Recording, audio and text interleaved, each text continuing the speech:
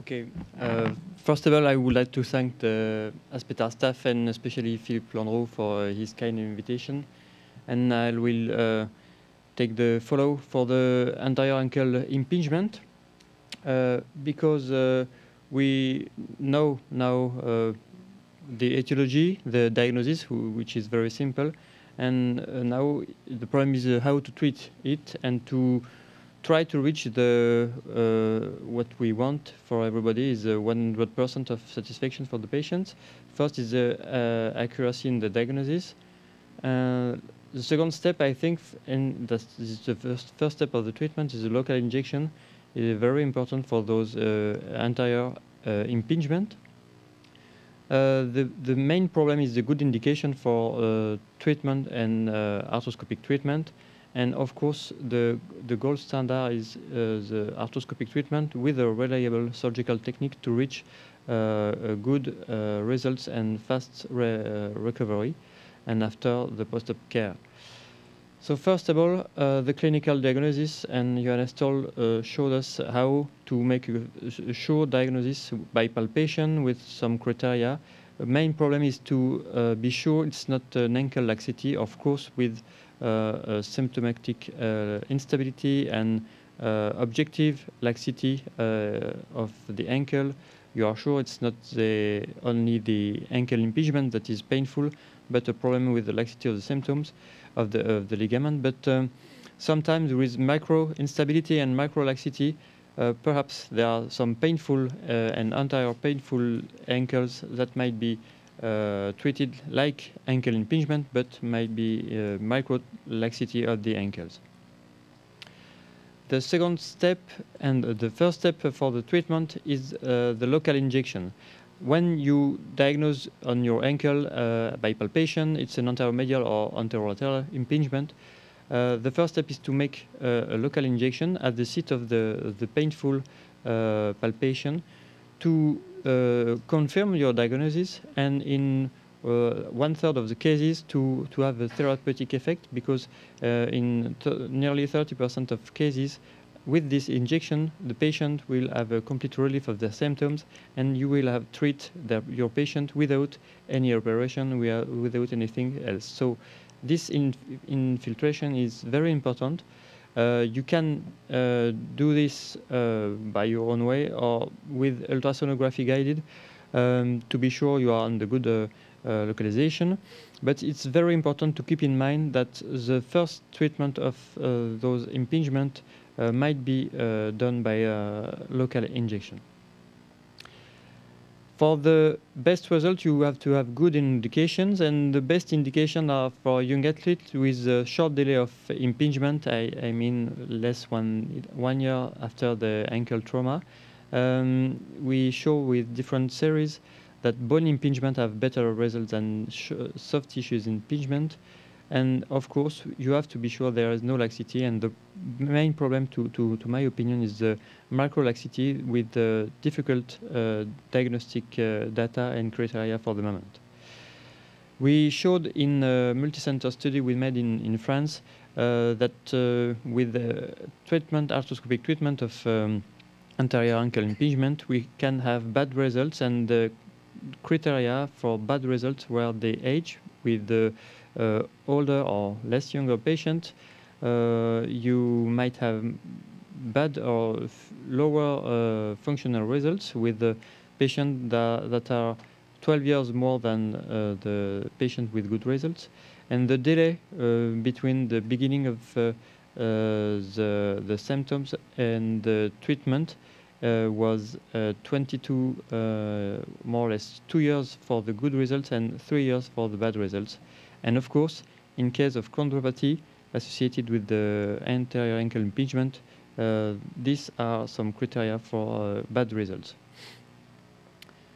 For the treatment, this is the kingdom of the arthroscopy, anterior ankle arthroscopy, with the landmarks and portal that Pau showed us very gently. And you have to keep in mind you must stay in hyperdorsal flexion. There is no need for distraction. There is no need for anything else. Just you put your plantar aspect of the foot on your body, you keep your ankle in hyperdorsal flexion to create a big anterior working area and to have a good access to the anterior part of the ankle, to see everything, to avoid any injury of the neurovascular bundle or the tendons.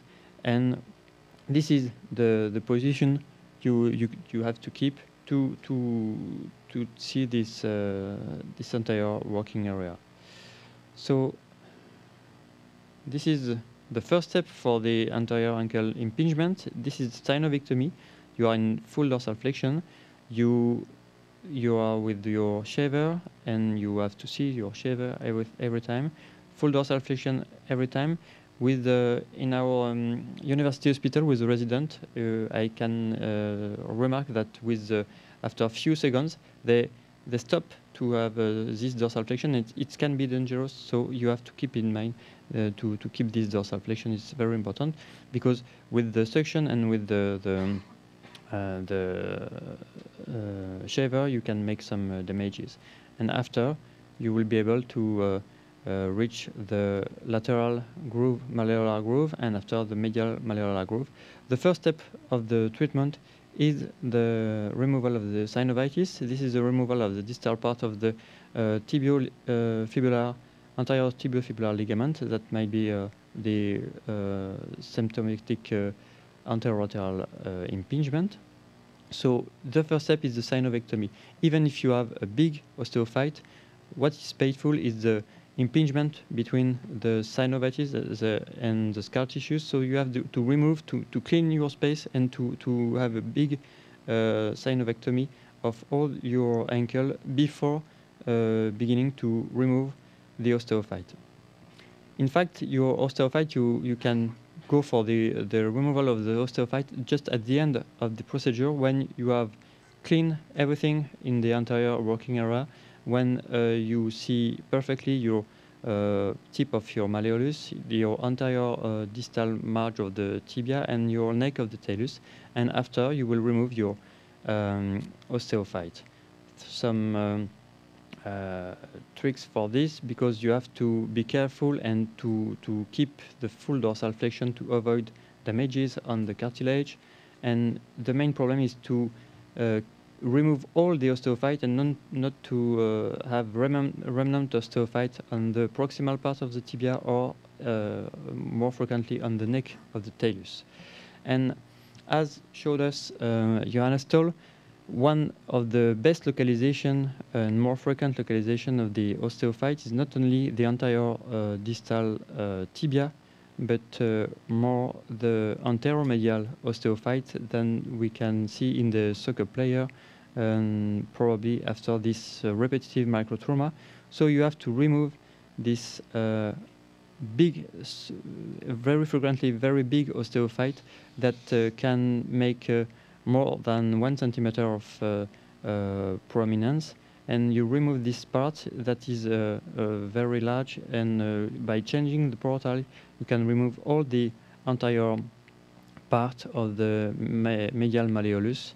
This is a very frequent localization of your bony impingement, and of course the AME view is very useful for this, otherwise you can avoid this and make a cleaning, but don't remove without removing this osteophyte. So it's very important after the cleaning and the synovectomy to make a complete removal of the osteophyte and in the medial part. For the tricks for the anterior arthroscopy, you have to check every zone, every area. That is the distal tibia, very frequent and very easy to see, because when you begin for your arthroscopy, you will see perfectly your anterior marge of your tibia. Less frequently, we have just to see under and to see the neck of the talus, and to keep in mind that there are very frequent osteophytes on the neck of the talus that are symptomatic too. And of course the lateral and medial malleolar groove.